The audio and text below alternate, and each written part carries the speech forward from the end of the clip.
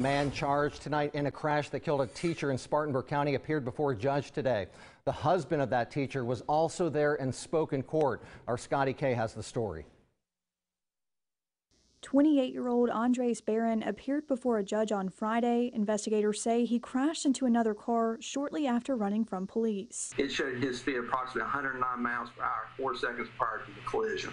36-year-old mom and teacher Jessica Munyon was the driver of that other car. The solicitor's office says she was on her way to pick up her 6-year-old daughter from school when she was hit by Barron and killed. Miss Munyon's vehicle split in several sections, Your Honor. Barron is now facing charges of reckless homicide and failure to stop, resulting in death. That can carry up to 25 years in prison and is considered a violent crime under the laws of South Carolina. But these aren't the first charges on Barron's criminal record. According to a SLED background check, Barron was charged with DUI back in May of 2020. He also faced a drug charge in February of 2020 and multiple charges for giving alcohol to a minor in December of 2012. But that's not all. He has one actually pending this Dane County, Wisconsin yard to DUI first or equivalent of theirs in their state.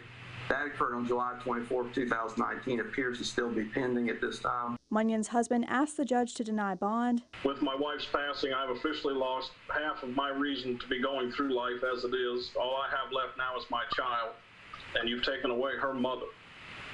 And I cannot express the grief and the concern I have, not for myself, because I'm going to be just fine, one way or the other, but my child is my main concern going through the rest of her life, and I can only imagine how this is going to affect her going forward. Barron had an attorney representing him who said he was extremely remorseful. My client,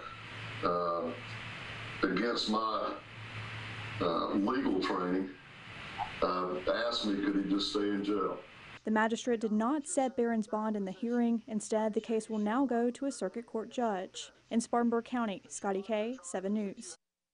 Barron's next court date will be April 22nd at 9 in the morning.